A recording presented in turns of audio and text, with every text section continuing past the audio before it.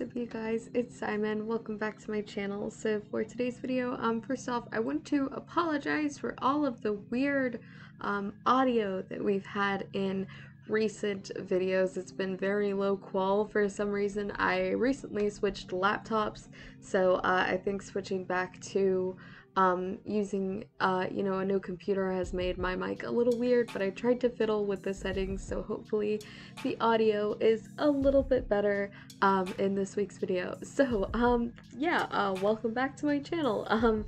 So obviously for today's video we're going to be doing a little bit of a story time, but before we get into that I wanted to talk a little bit about the illustration you guys are seeing on screen. So this is the Patreon line art for June, and unlike the one I did in February where I tried to sort of just make as many sort of like mini characters I could so that hopefully you'd be able to find a pair that resembled either you or your relationship, I felt like there was just too many ways to represent pride and different kinds of relationships that one could have, and I really wanted everyone that got the chance to color this to be able to put themselves into it. So I went with a pretty simple design with a flag and a shirt with no lines so that you could incorporate as many different lines. Obviously different pride flags have different colors and ratios, so I figured it'd be easier to just input that yourself. So I also decided to draw just like a very thin, light hairline instead of having like already done hair, so that you could also draw your own hair or create a character, whatever you want. I just wanted it to be something that was very personal, because for a lot of people pride is very personal. So yeah, there is the illustration. But one more thing before we get into the story: if you do like the art that's currently going on screen, maybe take a second to subscribe, because you just might be able to get your hands on some. You guys already know that we just hit 1,000 subscribers. Oh my god, that's really cool. You guys know I've been deciding what we're going to be doing to celebrate, and I have decided that we're going to do some form of draw this in your style that will be ready to go either sometime this week or sometime next week. I'm hoping for this week, but we'll see how that goes. But I wanted to see what you guys wanted to see for the winner. I'm currently decided between a commission or a video where I draw your guys' OC. I kind of want there to be a couple different winners either way. So if you've got one that you prefer or one that you're hoping for, in the case that you do win, please leave a comment down below or head down into the discussion tab on my channel and answer the comment there so that I can see what you guys are hoping for more. There may also be towards the end of the draw this in your style a poll on my Instagram story to help you guys decide there as well, but altogether I'm going to take the majority of every single area that you guys have voted on and then try to get it from there. So now on to the story. So some quick backstory. I lived in an apartment complex that was a little bit more like townhomes, but we had a landlord and obviously therefore maintenance men. I also had 3 cats. There was Tiggins, Sadie, and Max. Max was a boy, and to my knowledge the loving father of all of Tiggins' kittens. He's also the center of the story that I'm about to tell. Max was my dad's cat, and he was this huge, fluffy, brown calico, a very incredibly handsome boy. So I had to ask my mom what happened, because I was a child at the time that this story takes place, around 9 or 10, and obviously I'm 21, that's not far off, but my brain doesn't work. I'm very bad at remembering things, so I only remember sort of vaguely him being missing and then him coming home, but not really the details of anything. So essentially, according to my mom, she saw the maintenance man catching and trapping all of the stray cats in the neighborhood, so she went up to him and asked if he knew which of the cats were ours, and he said yes. So she went on her way, but within the next week we realized that Max was missing. So obviously my mom goes to call the maintenance man and describes Max, and he confirms that despite saying he knew which cats belonged to us, that he took him and dropped him off at a local shelter. So he gives my mom the name of this shelter, and she can't find this shelter anywhere in town, but she finds one outside of town with a completely different name, and she then asks if that's where he took Max. And at first he wouldn't even answer her calls, but eventually she managed to get a hold of him.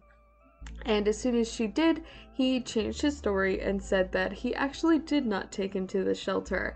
Where did he take him, supposedly? A sanctuary's house that did not want their location to be known. So my mom calls the police and eventually gets the maintenance guy to admit that they were not dropped off somewhere safe and good like a shelter or some mysterious cat sanctuary. No, he dropped them off in an alley downtown, just outside. So, fast forward for about 2 months later, and my mom is home and talking to her friend in the kitchen that has like this glass door that overlooks the back porch. So obviously it's clear, you can see everything. And she's talking about this whole story and how how devastated she is about Max. And this friend hadn't really seen Max before, so she begins to kind of describe him, similar to how I did before. He's brown, he's a calico, he's very fluffy, long hair. And as she's describing him, she looks out over the back porch, and there is sitting a cat. So she says, he kind of looks a lot like that cat. Wait. And to our disbelief, there was Max sat on the porch and covered in grass and stickers, and we had to spend the entire night picking these stickers out of his fur. And if you don't know what stickers are, I know some places don't have them. They are very abundant in every area that I've ever lived. Lucky me. Stickers are basically these little spurs, I guess you could say. They're like weeds that just happen to grow these incredibly hard and sharp little things, and they will stick to your clothing and your shoes and everything you own, and you will track them into your house no matter what, and you are bound to step on them. And sometimes they are so deep into your skin that if you pull them out, you will bleed. So yeah, stickers are not fun, and he was just covered in the poor things. I felt so bad for him. So yeah, we did spend the entire night picking those stickers out of his fur. We actually genuinely have no idea how Max managed to find his way home, because obviously we did not find him. We just assumed that, he was dropped off downtown. He must have blended in with, all of the other cats by now, or ran off somewhere. It had been so long since we'd seen him, so we tried looking for him, obviously, but we were pretty much, we'd lost hope that we were gonna find our boy again, and he just showed up at the house. So we're assuming that somehow he managed to walk or find his way home, or maybe the maintenance man felt guilty and, found Max and brought him back, because obviously he did literally steal our cat and drop him off in the middle of nowhere, which is kind of a messed up thing to do. But yeah, obviously we're really glad that somehow he did end up finding his way home.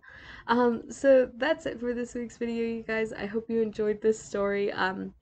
There were a lot of other weird things that this maintenance guy did that I personally don't have any memories of. I just know that my mom did not like him, and that this was just icing on the cake, it seems like. So yeah, that was the story about how our maintenance man stole our cat. I hope you guys enjoyed it. I'm sorry if it was a little bit short. Obviously we're going off of something that happened 10 or so years ago, so it's not as fresh as it used to be, but I definitely felt like it was still kind of just a weird enough thing for me to tell you guys about. So yeah, I hope you enjoyed. If you did, like I said, don't forget to subscribe and also leave a comment down below saying what you would want to see from the Draw the Singer style. I hope you guys are excited for it.